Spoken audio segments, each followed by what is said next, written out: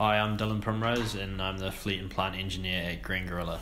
I look after all the repair and maintenance on all of our fleet and all of our mobile plant and fixed plant, so all of our recycling equipment and diggers, material handlers, loaders, all that kind of stuff that we use to move the waste around. My position helps Green Gorilla because if the plant and the trucks aren't running, then we can't collect your rubbish. We can't process it in our recycling facility and divert all that waste from landfill. Every day is different. One day there'll be a truck broken down, the next will be a digger, so every day just is completely different. You're never doing the same thing, which is really cool because you get to learn a lot in the different fields. You learn a lot about electrical stuff, mechanical, hydraulics, and then just different parts of business as well. It's really good. You're never sitting at your desk all day. You're up and down, being able to walk around the plant, see all the equipment, deal with it, which is really cool.